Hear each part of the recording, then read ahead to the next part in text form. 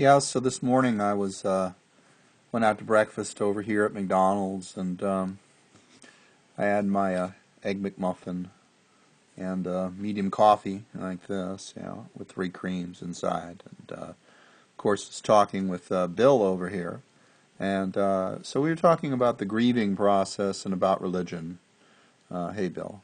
And the thing is that Bill says he's not very religious, but he doesn't commit to being anything, an atheist, an agnostic, or whatever. But his position is that religion has helped lots of people, and that they kind of need it. And so what I was saying is, well, I think that we treat people like children, and with religion, and as a result, it's like a crutch that they need.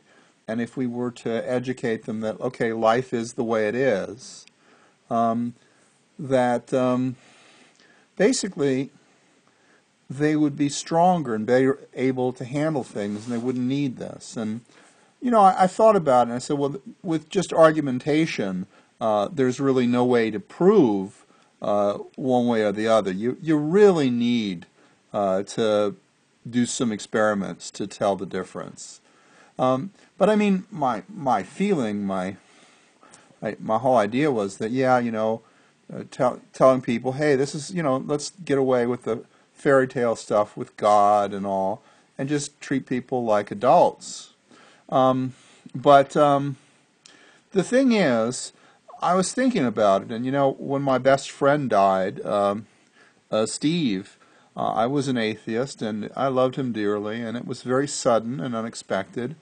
And the truth is that it really affected me.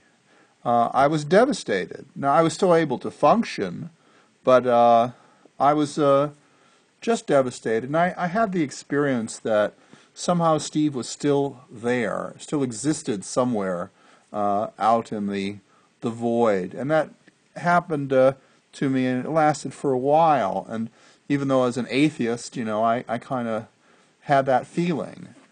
And when my mom died, I was able to function and all, but it was also very, very difficult. And, well, I guess with my dad and all, I was wondering, does it really have anything to do with my atheistic beliefs and all, or is it just that I've been through it and I'm more mature now, more solid, I guess.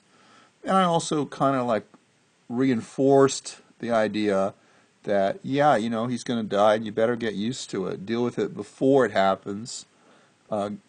Grieve before it happens, and it'll be easier later. And I really don't know.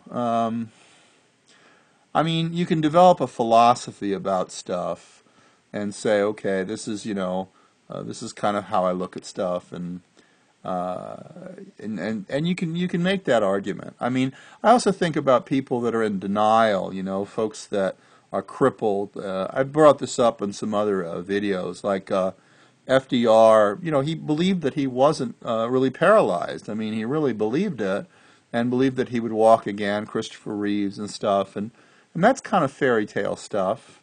And maybe the answer is that people need both, and but I just kind of feel that, and I guess it could be all wrong. There's no way to really prove it unless you go out there and study it.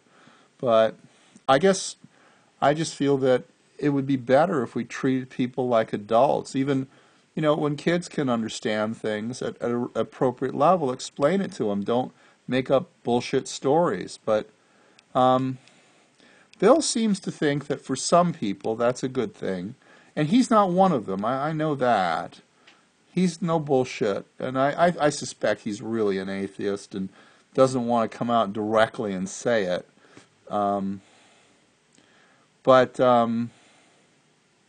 Yeah, so anyway, what do you guys think?